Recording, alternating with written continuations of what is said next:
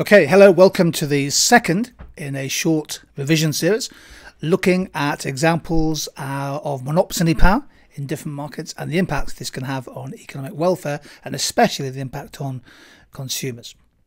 Now, this second video will focus on using analysis diagrams to help explain the possible impact of monopsony. Here's a question: analyse how monopsony power might affect price, output and profits of those firms who have it.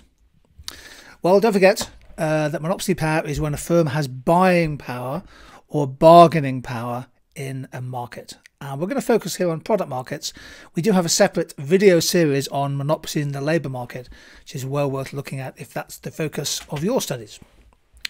Well, what are the main potential benefits of monopsony power for a firm, a business with big buying power, like a supermarket buying supplies from farmers, or businesses like Amazon who have huge buying power from other manufacturers? The first obvious benefit, I guess, is it allows firms to achieve lower costs, and it's a good example of what we call a purchasing economy of scale. You see, if you're buying in bulk, if you're trying to negotiate huge buying contracts with another supplier, you essentially have the power in the negotiation, and that in theory allows you to drive down the cost of your supplies. Now, those lower purchase costs can help bring about higher supernormal profits above normal, and ultimately, if you're a listed company, that increases the returns, the dividends for shareholders, and perhaps an increase in the share price. Oh, by the way, don't be afraid to use concepts from your year 12 studies in economics. An example here is producer surplus. So if monopsony power leads to higher profit, as measured by producer surplus, another benefit could be that that would be used, provides the funds, the finance to help fund capital investment or to put money into research and development. So essentially the benefits to firms come from lower costs and higher prices. Now, here's a strong analysis diagram that you can use. The initial profit maximizing output is Q1 with price P1 charged per unit. Well, the profit is shown in this diagram by the yellow shaded area. Monopsony power might be used to help bring down the average and marginal costs for a firm. Essentially, you're using that bargaining power to lower the costs of supply. So I've now shifted my cost curve down from MC1 essentially to MC2. The bargaining power with suppliers has helped to bring down the unit cost of supply. Now, assuming the revenue curves stay the same, then this leads to a higher equilibrium profit maximizing output of Q2, and the price falls from P1 to P2. So monopsony power in theory brings prices down, but it also has a consequence for profits because costs are lower. And the total, you can see here the total supernormal profit shown by the shaded area, the little orangey pinky shaded area, has increased. So monopsony power is a way of increasing the profits of businesses. This kind of analysis diagram would be tremendous to use in an assignment on monopsony. And what ways might monopsony power improve consumer welfare? To what extent might consumers, the final consumers of goods and services, also benefit from monopsony? A couple of examples spring to mind. The first one relates back to the previous diagram, that consumers in some markets may gain from lower prices if, it's a big if the monopsonists pass on some of those cost savings in the form of lower prices, then consumers may gain. And develop the point. So if prices go down, people's real incomes increase. And again, don't be afraid to use a year 12 concept.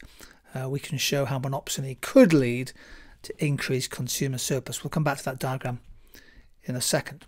A slightly wider point is that if you think about things like the NHS, the National Health Service is buying in bulk PPE, drugs for use in healthcare treatments, etc.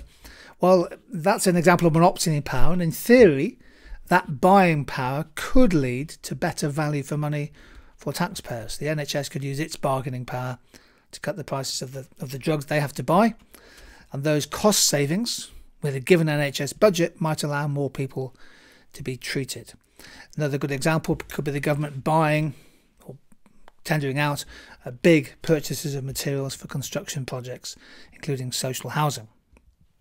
Let's go back to our analysis diagram. Consumer surplus at the original profit maximising price, which is P1, is area A, B, C.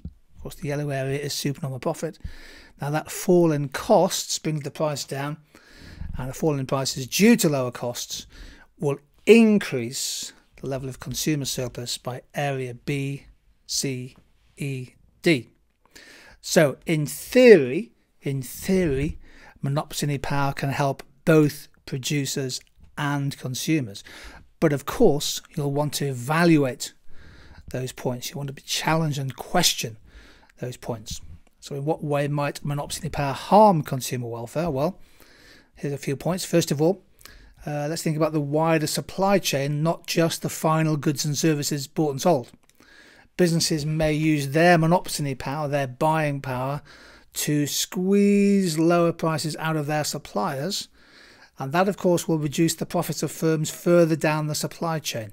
Indeed, it may well cause lower wages, lower incomes for those people employed in supply chain businesses. A really good example has been this continuous battle in many ways between the supermarkets and farmers and other growers to get a decent price for the milk that they are producing. There was a time a few years ago when farmers were literally throwing milk away because the price they were getting wouldn't or couldn't cover the cost of production. They were making subnormal profits, and many farmers were leaving the industry. Now, if growers don't get a good price, if farmers don't get a decent price, they may well leave the sector. And of course, you could then argue that consumers will be faced with less choice and perhaps higher prices if that happens. So think about the impact of monopsony power on the supply chain of businesses and the supply chain within industries. There is a related point to do with the labour market. Again, we have a separate video on monopsony power in the labour market. But firms with major buying power when hiring workers could drive wages down throughout the supply chain. Tesco trying to impose cost cuts and things. And that again could impact negatively on the real incomes of those people employed in supply chain businesses. What we'll do in the next video, the third video of 4, is think about the policies, the different forms of intervention that might be used to control the exploitation of monopsony power.